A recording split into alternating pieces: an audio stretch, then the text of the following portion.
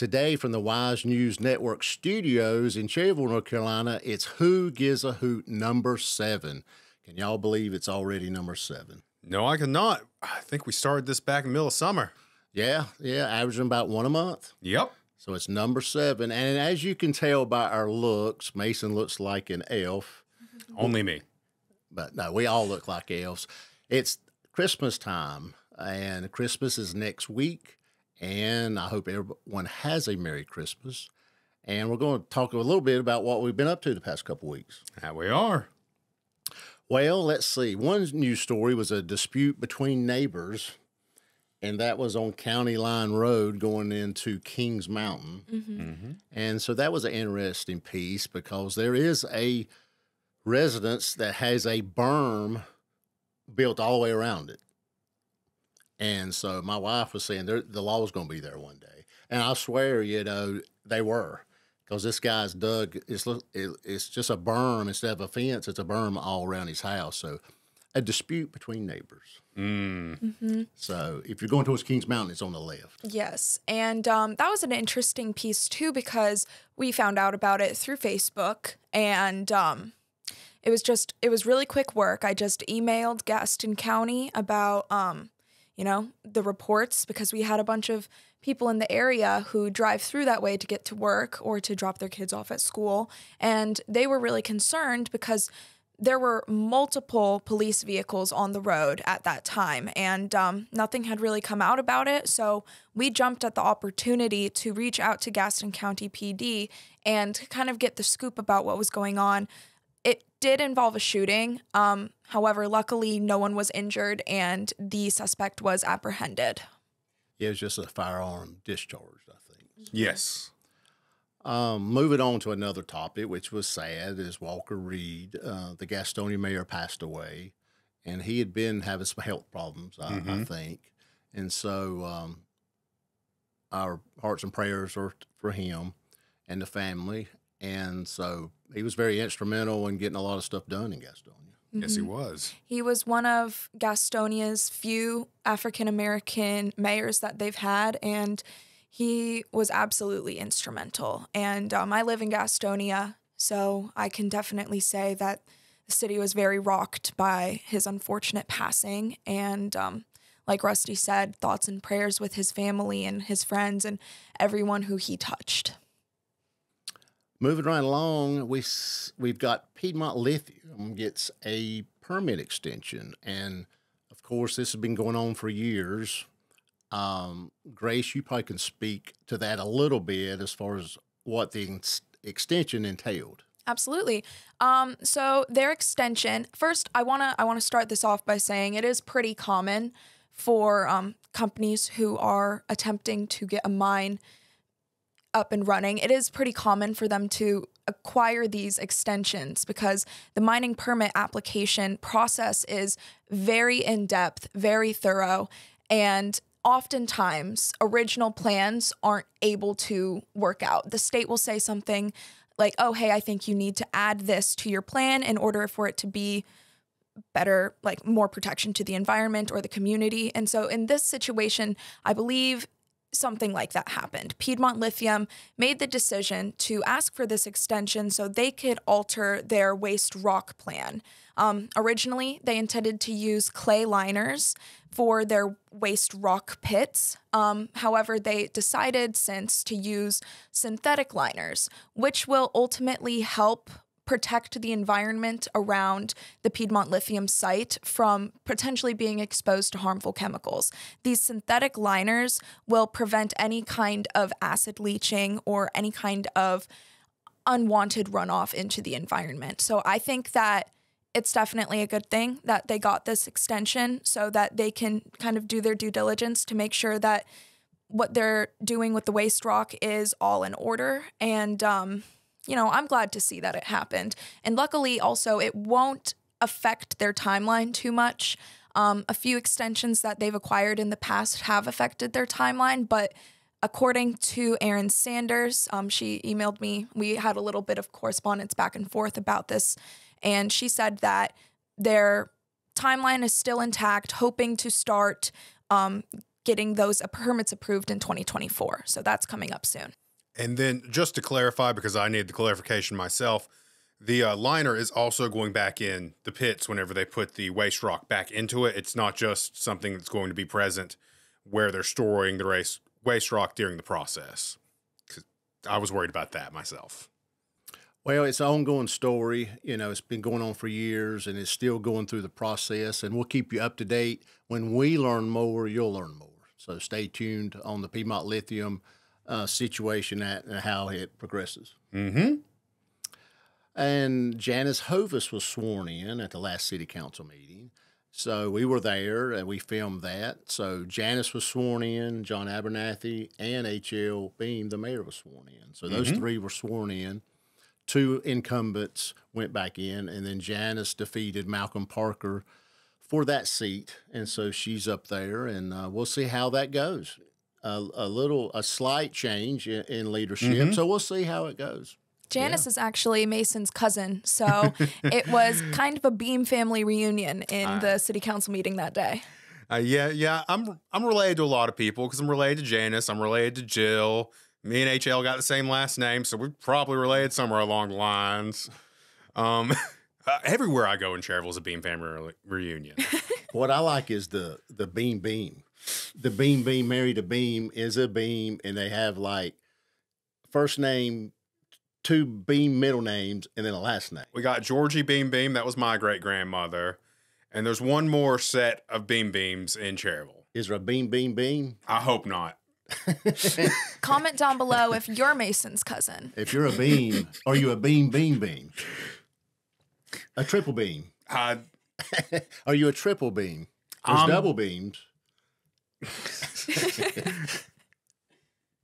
I'm the last one in the governor's lineage. That's what I am. Well, there is DNA tests tell a lot these days. So good, the bad, and the ugly. So anyway, if you're a Beam or a triple Beam, we might interview you. Yeah. Also, the NASCAR Dash Series, we finally completed that series. It's a 4-part series, and got a lot of great response on that. And it was pretty neat to do that, and we got all 4 out.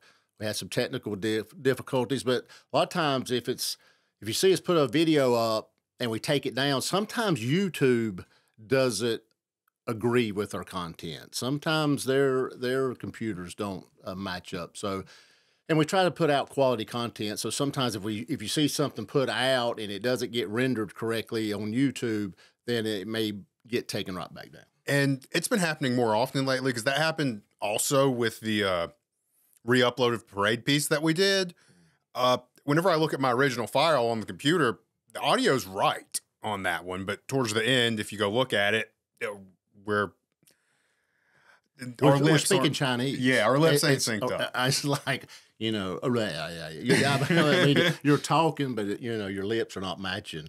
But that happens a lot in news. If you ever notice, a lot of times things are shot in 2 stages. You shoot the video and you're recording, and that has to match up. Yeah. And a lot of times in news, they just don't match up. Yeah. Even in here, these microphones are not hooked into that camera that's recording us. Yeah. So, I mean, there's multi-layers. We're doing, there's actually 3 or 4 files going right now, and then that file, and that file, and there's, next thing you know, you've got 10 files you have to put together. So it's pretty neat, and Mason does a great job. A lot of equipment, and that all has to match. And technology, is great when it works. When it works. And the beast is still running. Oh, yeah. It keeps that room hotter. You notice that? The beast running is like a heater. I'm still cold in there. I had to take the thing off the vent today. Oh, Lord have mercy. I mean, they're going to think we're crypt mining or something over here. Yeah. Anyway, we have several computers. I don't know. We're up to 4, I think, now, and all kinds of stuff. But anyway, the Christmas parade. Let's talk about the Christmas parade. We started dry and ended soak and wet. The minute they started moving, though, the second, drip. Mm-hmm. And we're talking about the Cherryville, North Carolina Christmas parade that we were in.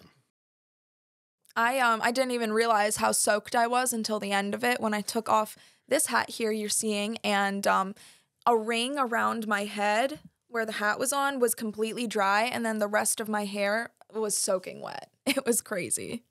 Well, at the beginning, it was a little misty, and of course, we checked the weather. And the weatherman said, "Oh, you don't have to worry about rain till that afternoon or that night." Mm-hmm. And weathermen, it's like you never have to be right. You don't. And it's like we had a tent that we could have put on the trailer. We had a cover that we could have put on the camera.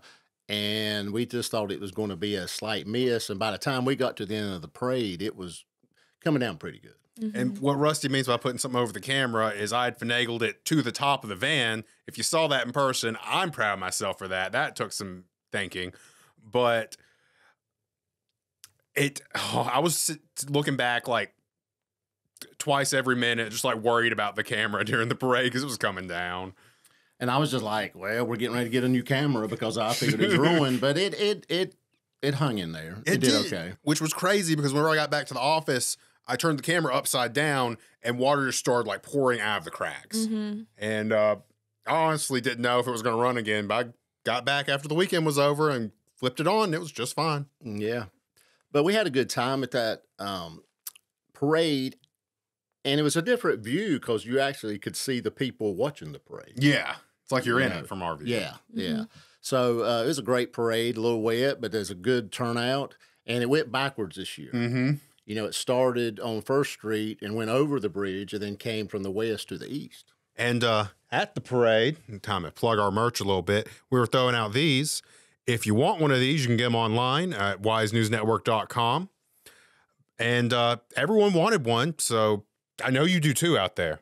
Yeah. Go get them. Yeah. I think I accidentally hit a few kids with the microphone, but luckily they're foam, not anything hard, so it was fine. But we have hats and T-shirts and stickers and all that good stuff. And you get a sticker whenever you buy something. And if you buy over $100, you get free shipping. Yes. And shipping's getting high. Mm-hmm. It costs more to ship that thing. Yeah. I mean, it was ridiculous how much it cost. The ship one little quarter of a pound is like $8.50 or something. I mean, it's just crazy, how much shipping. And I think the Postal Service is going up January 1st again. I think I saw that. Wow. And there's actually, I was talking to one of my friends about it outside of work. It's kind of funny.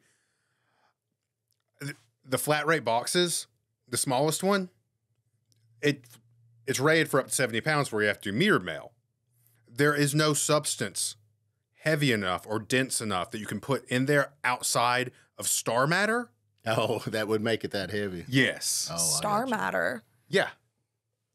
That's another Interesting. topic. That's another topic. But the parade, it made sense. I know Mary Beth Tackett explained why they did it that way. And a lot of the parade lined up on Depot Street. Mm-hmm. So when a train would come through, it would mess up the parade. Yeah. So now with it starting the way it is and going around, even if a train comes through, it doesn't bother the parade route. Yep, because we're going over the bridge. Yep. Additionally, I think there were some issues with road closures as well in the past with the way that the parade used to run. Many pretty main and important roads to this area would have to be closed for a pretty extended period of time. But with this new route, it was good because only Main Street was closed from 10 to 12 during the hours that the parade was running. So it didn't disrupt the regular flow of traffic hardly at all. Yeah, I think First Street was technically closed, but there were cars going up through it, dropping kids off. Yeah. And so, I think it worked out fine. I didn't, it was fine. It was fun. Yeah. I spent most of it being chased by someone's child and getting pelted with microphones. You loved so, it. Yeah. Patrick, if you're watching this, I'm getting you next time. But if you're a seasoned parade thrower, you'll know how much to throw out and I didn't quite know this year because of the crowd.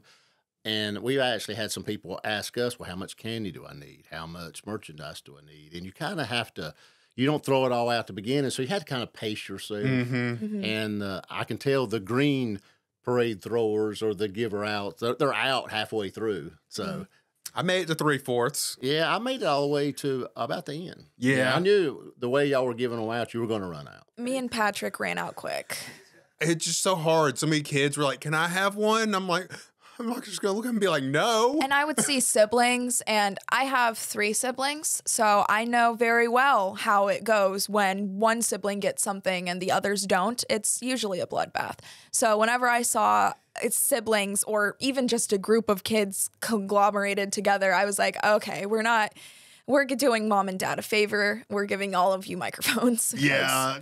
And I tried to not I tried to skip over some of the ones that had already gotten Sparky light bulbs. Because they already had a stress ball, and I'm like, I know the microphone's cool, guys, but Yeah, but we gave out a couple thousand yeah, pieces of merchandise, you know, so hopefully everyone got one. If not, maybe you'll get one next year, or you can purchase one and we'll have them. And if you want to purchase one, you can come by and purchase and save the shipping if you want to. yes, you Come can. to 1242 Shelby Highway at our studios and get one. Save on shipping. Next is the vending machine story that you guys did, and it was cool. Tell us a little bit about that one. It was very cool. So if you remember, a couple of months ago, we went to Morganton and we did a story on a proposal for an affordable housing project that the Burke County Public School District was attempting to do. And those same folks reached out to me and Mason about this really cool project that their educators have undertaken it was about a year and a half in the making, and they brought a vending machine filled with books to their school, and it's really cool. And something that we're going to try to do a little bit more of in the future is try and link our local stories with a national appeal. So when this story was pitched to us, I was thinking, how can we make this a bigger picture story? And I have a lot of friends who are going into the education industry. They are finishing up their degrees and starting to become teachers, and a lot of them have talked about the same issues that they're seeing. Kids since COVID are having a particularly hard time getting caught up in school. You know, these young kids, they lost, the studies say it's up to half a year's worth of education. Even though they were doing Zoom classes and virtual learning, they still technically lost half a year of where they should be. And so a lot of these kids are having a really hard time catching up, and reading and maths in particular are taking a big hit. So this book vending machine is a perfect initiative to get kids excited about reading and to hopefully encourage some putting more books in the homes and encouraging more kids to get back into reading like they used to before COVID. And that was the secondary point of the book vending machine, is that Morganton and the area that the school's in has a high poverty rate.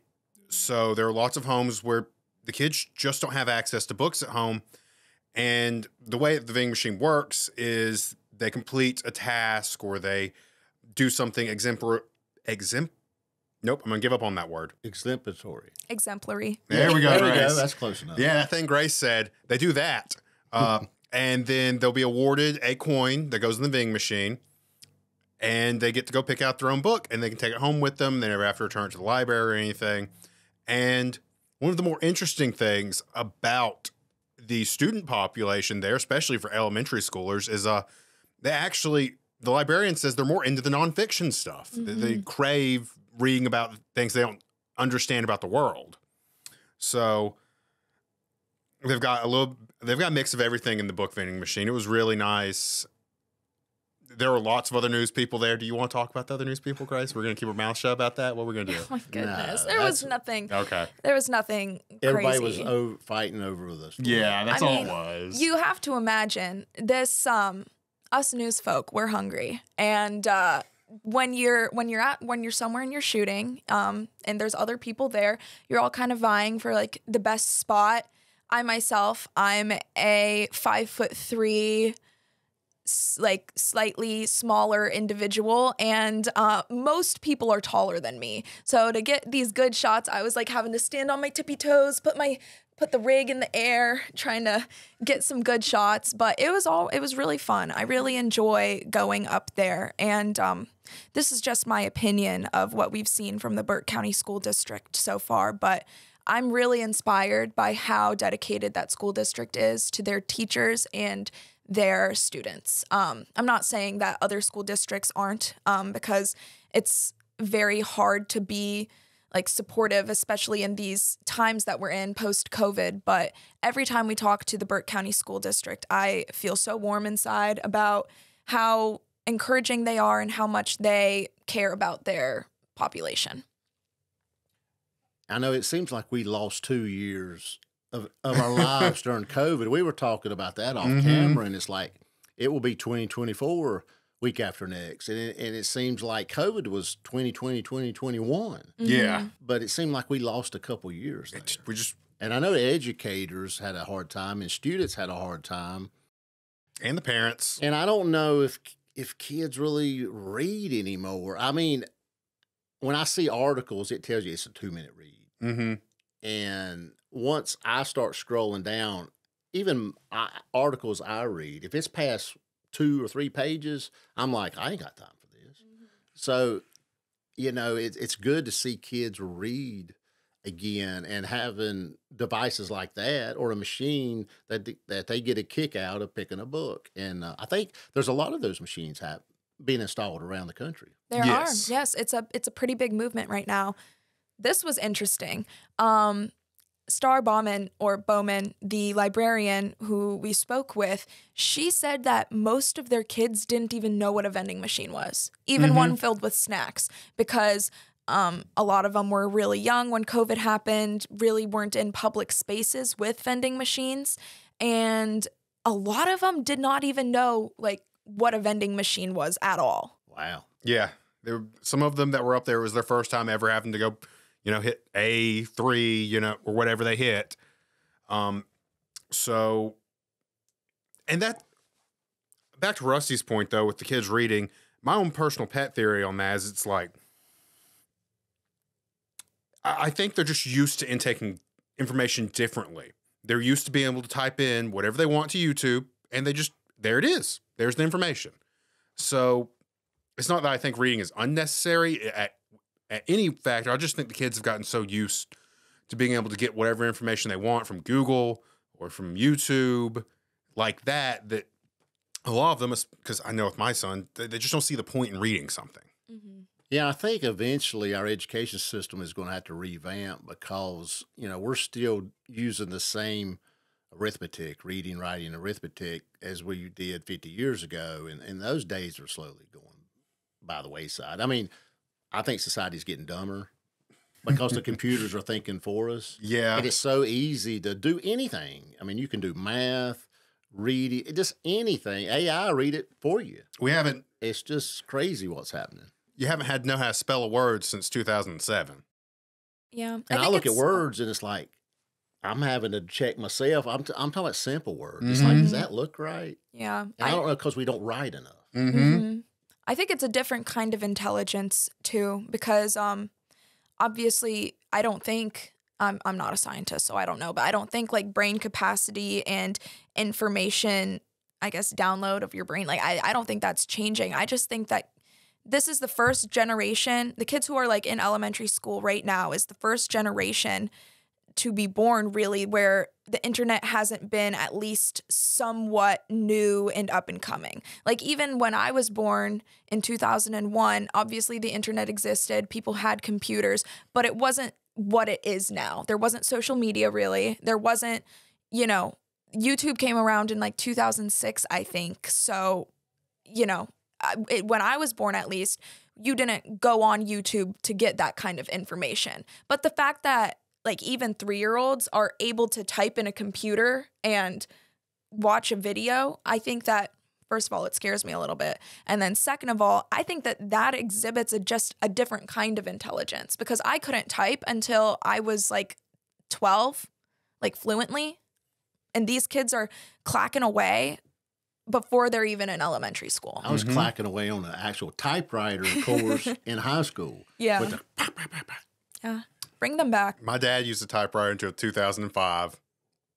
He held out. Well, it's interesting. AI is scary. Elon Musk said the biggest threat to society is AI, and I think it is. He's building the Neuralink. Why does he care? He just stirs up drama.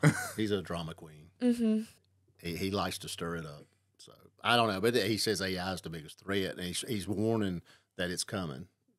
So I mean, we could actually be what you think is us sitting here talking, it wouldn't be us. It would be a computer generated of us. We actually have enough hours of voice clips to do that. No, we don't want to do that. Don't Comment mention down that. below. Do you think we're deep fakes right now, or are we sitting here? I am. My wife thinks I'm fake sometimes. Are you human or not? I say, you humans aggravate me. No, but yeah, it's all in fun. But really, AI it's scary. But I use it. You know, sometimes I'm trying to do something and I'll test it out. So I don't know. We shall see. And speaking of kids and playgrounds and all that good stuff, we just got back from the Westgate Park grand reopening Yes, we did. on West Carroll Street here in Cherryville, the extension, and they've resurfaced all the roads going in, the parking spaces, at pickleball courts, basketball court. Looks like they concreted the area where the shelter is, the picnic area, and so it's pretty cool. Yeah, and they did mention they have a few more improvements to get done before spring. And like we were talking about off camera, there's still plenty of space to be doing extra things there. Yeah, there's plenty of space there. They may put a playground and some other stuff, and Piedmont Lithium helped them out on that, and I think the city put money into it. But Piedmont Lithium's giving them $500,000 a year for 20 Yes. years For recreation. That's a lot of money. They're going to have to. They'll try to find places to put that money because as small as Cherryville is, there's not a lot of recreation you could put that in. $500,000 a year. My vote's on getting that koi pond back there talking about it's supposed to be up. A koi pond. Yeah, did you not hear that? Yeah, I told you guys about it. Yeah, I remember it being there. What do you do with a koi pond? You feed them or just... Yeah, just look at them. Koi are so cool. They get huge. They really do. They get huge. And they're such beautiful fish. Maybe we can get some of the rare color morphs from up at the Biltmore house. Yeah, I remember the koi pond being there. And that was a very nice park. But see, when Cherryville was... A lot of those parks were built in the 60s and 70s when Carolina Freight was here, and it was just booming. And every neighborhood pretty much had a park because actually kids used to go out and play, believe that or not. I do. But now, back to the children, people don't go out and play like they used to. And you didn't have video games, and we played till the streetlights came on. But Cherryville's always been a rural community, so people didn't really need a place to walk their dog. They didn't really need a place because you could go in your yard. So it being rural, the parks were nice, but they were not a necessity to where you get in New York City and in the middle of Charlotte. You need parks. Oh yeah. I've done a lot of research actually. Back when I was in school about the walkability of an area and why parks and walkable areas are so important for metropolitan areas is because there's really nowhere for a kid to go outside and exercise. In a suburban or like rural area, you have kids riding bikes, scooters, rollerblading, running around playing tag. But in a city, you can't do that, or you risk your life getting hit by a car. A number of things could happen. So playgrounds are specifically important for urban areas to allow kids to go outside and get some exercise. And it's a big issue with playgrounds that are not up to code and that are breaking down. I think that there needs to be a push towards getting better up-to-date play equipment.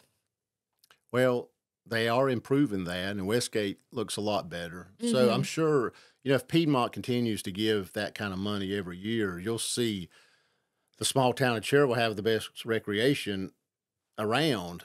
And that area is also getting low-income housing, apartments. It's also getting, I learned today, an RV park. Yes. Which the RV park is kind of, I don't know, I've heard mixed reviews on RV parks. Some of them are used for vacationing as a temporary housing situation, and some of them are a permanent housing situation. So the west side is gaining some attendance, I guess. Yes, it is. The population is getting ready to increase, and I'm sure there'll be people hanging out at the park, which will be good. You want activity. Yeah. And then as far as the rest of the recreational money goes, I know whenever Grace and I were up in Brian Dalton's office interviewing him, he did mention that they're maybe thinking about some trails eventually. Mm-hmm. I would love to see all the parks in Cherryville connected by walkable trails. Well, can we designate the city streets as walking areas for recreation so we can get them paved? I mean, I'm going to lose a feeling driving on the streets of Cherryville. I mean, I was riding around last night. We rode around last night looking at Christmas lights. And just in these neighborhoods, there's potholes. Mm-hmm. It's just, they're everywhere. And so let's classify the streets of Cherryville as walking trails and get Piedmont to pay for them, to pave them. Does that not sound like a deal? That's a good loophole. Maybe. And they're going to have to put sidewalks on the west side because, you add that many people, they're going to be walking the food line. Mm-hmm. I guess they'll be walking through the woods or across the railroad track, and they need sidewalks. I think they need to just go ahead and put one straight through the back. I mean, there needs to be sidewalks because you populate this side of town, people are going to be walking to the grocery store and the shopping center, and they need a place to walk. And in the research and the studying that I've done on just kind of urban development, one of the biggest things that are important for low-income housing specifically is walkability, because you have to think that some of those folks might not have access to vehicles regularly, and a lot of them could also have disabilities that would prevent them from using vehicles. So for low-income housing, walkability is pretty vital. From where they're building these apartments, it's not walkable to downtown unless they add sidewalks. Mm-hmm. It's not walkable at all. Right. It's not necessarily far, but without the sidewalks, they'd just be walking in the road, which isn't safe, of course. But yeah, I mean, they have Main Street paved, but it's time to get the rest of the, roads paved.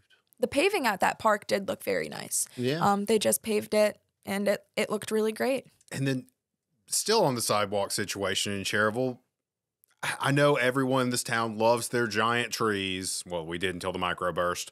But there are so many places where the sidewalk's just destroyed because of roots. Yeah, it's buckled up. Mm-hmm. Mm-hmm. Well, I think a lot of places in Cherryville, there's no right-of-way. Mm-hmm. It's like the right-of-way is at the curb. And so when the city goes putting in sidewalks or pipes or anything, they have to acquire that right-of-way. So that may take some doings there. North Carolina, I think, is a state that's hard to get right-of-ways. Up north, they just take it. If they want something, they'll take it in 30 days. They have it. But down here in North Carolina, you can get it, but it takes more red tape to get right-of-ways. They just put eminent domains up north and say, we want it, and they take it. that happened with like Cisco and some other plants. They just took land. And, wow. Yeah. New Jersey, I think it was, maybe. Sounds right. And so it's going to be a nice park.